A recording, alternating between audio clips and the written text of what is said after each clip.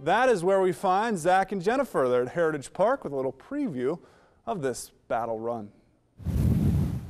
Thanks, Mark and Andy. Well, are you ready for this?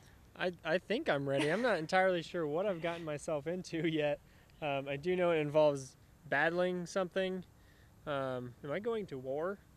Well, I think we're all at war in some way, shape, or form.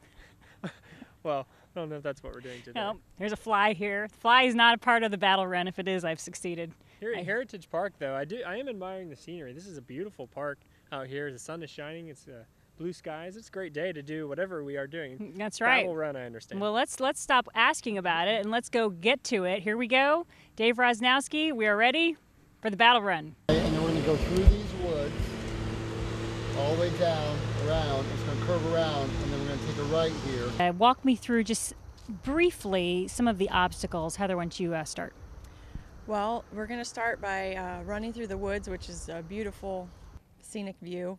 And as you come out of the woods, you'll come around and you'll hit your first obstacle, which is the rat maze. And that's going to be a lot of fun. You'll be crawling in and out of a maze, and then you'll come back out of that and go back out on the run, and you'll hit the other 4 obstacles, push-ups, sit-ups. We have a mulch pit, and then you'll come back around and do the tire pit, the tire run. So it'll be a challenge for everybody. Okay, all right, we're here at the, this is the push-up station. These push-ups have to be done correctly.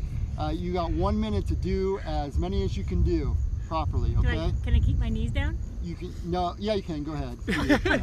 If you need to, but you gotta do a minimum of 25. I Right? should have known better, and Jennifer signed me up for this. Set, go. 1, 2, 3, 4, 5, 6, 22, 23, 24, 25, 26, he's an animal, 27, 28, 1, 42, 43, 44, 45. Time. Good job. Wow. Wow. Very good. He's an animal, man.